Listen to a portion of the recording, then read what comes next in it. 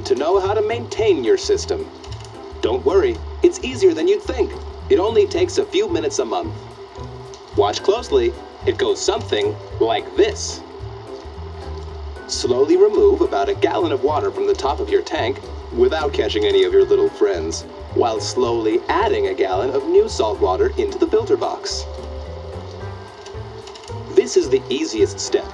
Simply take out the drip tray, discard the old mechanical filter, and replace it with a clean one. This will help keep your tank water sparkling clean. Rinse your replacement carbon filter under a sink for a few minutes until the water running through it turns clear. Remove the drip tray and mechanical filters. Then remove the carbon bag on the right-hand side and replace the micron pad. Slide the other two carbon bags over one spot and place the new carbon bag in the empty spot. Make sure your carbon is evenly distributed and replace the mechanical filter and the drip tray.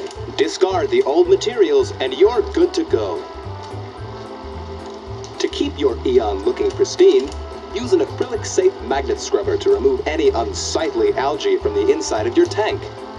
Move slowly so as not to harm any jellies in the process.